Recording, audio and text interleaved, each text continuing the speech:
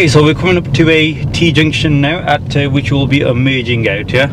Okay, so first thing to do is check your center mirror, right mirror, signal right, then get your position to the right, obviously normally next to the white line, but we've got the curb here. Gently brake, clutch down, and I'm going to select gear 1 because this is a closed junction, which means I can't see much at all.